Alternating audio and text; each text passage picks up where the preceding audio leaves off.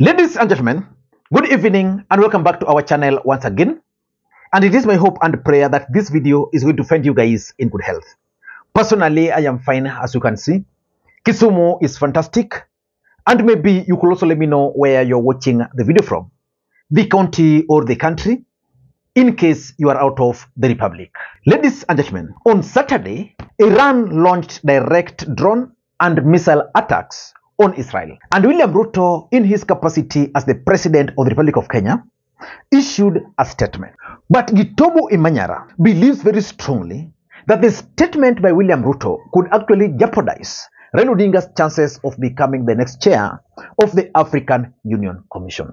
So in this video, I want us to do a critical analysis about William Ruto's statement and why Gitobu Imanyara believes that the remarks by the president could jeopardize Raila Odinga's chances of becoming the next chair of the African Union Commission, and also try to understand the politics behind Israel, Iran, Palestine, and the United States of America. But before we do that, for those who are watching this channel for the first time, please take a second or two, click that subscribe button so that next time we produce a video like this, YouTube will automatically notify you. And to the subscribers, I want to continue thanking you guys for your continued support. Because without that support, this channel cannot be where it is. Ladies and gentlemen, without any further ado, allow me to dive in. Let me just read for you the statement which William Ruto issued over the attack by Iran on Israel. This is what William Ruto posted. Kenya is deeply concerned by Iran's attack on the state of Israel. This disturbing development only serves to aggravate an already delicate situation in the Middle East. The attack represents a real and present threat to international peace and security, contravenes the Charter of the United Nations, and should be condemned by all peace-loving countries. I think that's where Gitobu Imanyara has problems with. In responding to this act of aggression, Kenya urges Israel to show at most restraint, taking into account the urgent need for all parties to walk away from the brink beyond which recovery will be enormously difficult. In short, what William Ruto is saying here is condemning the attack on Israel, but is also calling on Israel not to attack or not to retaliate.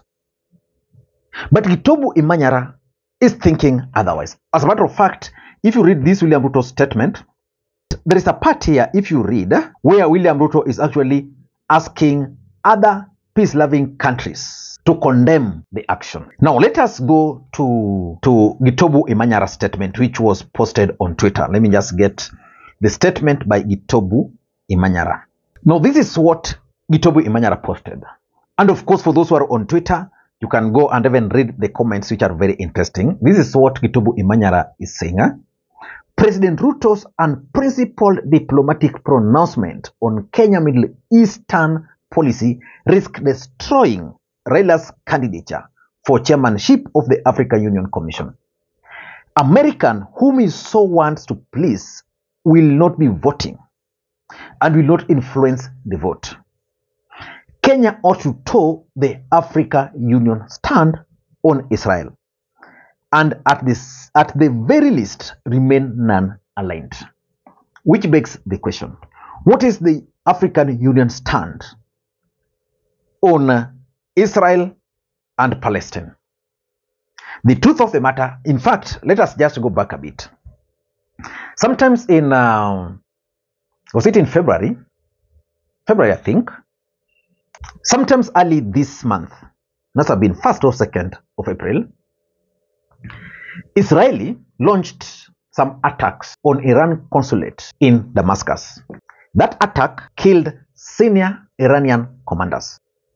So most people believe that the attack, the latest attack on Israel, was actually response by Iran to the attack on their consulate. But William Ruto has issued a statement, and that statement is very clear. But let us not get into the war. I want us to focus on how it might affect Raila Odinga's candidature for the African Union Commission. But before you do that, for those who are watching this channel for the first time, please take a second or two, click that subscribe button so that next time we produce a video like this, YouTube will automatically notify you. And to the subscribers, I want to continue thanking you guys for your continued support. Because without that support, this channel cannot be where it is. Ladies and gentlemen, without any further ado, allow me to dive in. Why do you think Gitobu Imanyara believes that William Ruto's statement could actually affect Raila Odinga's bid? Number one is the circumstances that prompted Iran to attack Israel. Now, we are all here. Most of us, we might be sympathetic to Israel. And some of us, or most of us also, might be sympathetic to Palestinian. But what prompted Iran to attack? What do you think prompted Iran to really attack Israel? The truth of the matter is that the moment Israel attacked their consulate in Damascus, it was expected that Iran was not going to sit and watch. Did Kenya issue a statement at that particular time when Israel attacked Iran consulate? So those are the issues. And because Kenya did not issue a statement at that time, why should they issue a statement right now? So those circumstances means that if you take Africa as a continent and you subject them to vote, there are those who will vote with Israel, there are those who will vote with Palestine. So based on what Gitobu Imanyara is suggesting, that it would be best for William Ruto just to remain unaligned and probably to just let African Union to take a stand on the matter so that Kenya will automatically find itself right inside there. So that's number one. Number two, the vote, the African Union Commission vote, is normally won, I think, by 2/3 of the votes. And of course, it's currently the turn of Eastern Africa. We've seen Djibouti sponsoring a candidate who is a Muslim. We've seen also Somali sponsoring a candidate. With those options, a protest vote might happen. What Raila Odinga need now is each and every vote, because each and every vote will actually count. That is the truth. So when you take a stand, and then we have our Muslim brothers who believe that Israel, who prefer Palestine to Israel, then they might think otherwise. Remember, Raila Odinga had actually managed to win their support earlier, way before he even announced his bid for becoming the next chair of the African Union Commission. Let me take you to early January on Raila Odinga's birthday, which I think must have been on 7th of January. Raila Odinga celebrated the day in Malindi, and he celebrated it in some children's home. I think by that time there were also some attacks on Palestine where over 100 people, children and women, had been affected.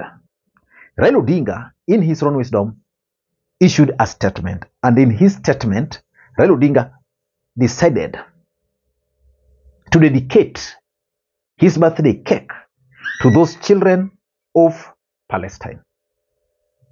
Huzuni kubwa zaidi kuona kule Palestina, kule Gaza, watoto wadogo wakiwekwa pale ni wanakufa. Tunaona vita inaendelea kule Gaza, lakini kile ambacho inafanyika pale na serikali ya Israeli ni genocide. Number 3, that William Ruto's statement can also be interpreted to mean or to show that Kenya is actually a puppet of the US. At the moment Kenya will be branded as a puppet of the US, their candidate, who is Raila Odinga, might also be branded as a puppet of the US. Remember, William Ruto issued this statement even before the US government issued their statement.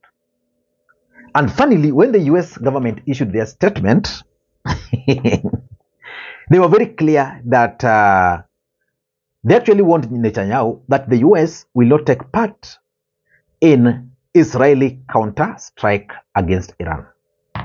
Because Israel, I don't think they will just let this go. They might retaliate. But the US, who has always supported them, are telling them, we will not be part of that. Why do you think the US decided to take that position? Probably because they know that the people who launched the attack first were not Iran. Iran actually provoked.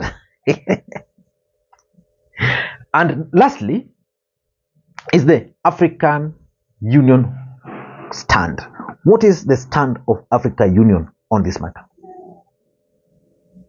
William Ruto, Gitobu Imanyara believes, should have waited for African Union to take a stand and then stick by that stand. So I don't know what you think. That's my take. Until next time, this is Makwiny. Bye-bye. And by the way, today, I've just watched a video of the truthful men, Rigathi Gachagua, launching attacks on people with fake degrees. And he was clearly targeting Johnson Sakaja, who was present. And if you go to Twitter right now, you will see Sakaja trending at #1. Maybe that should be our next analysis. Until that time, ladies and gentlemen, this is Makwiny. Bye-bye.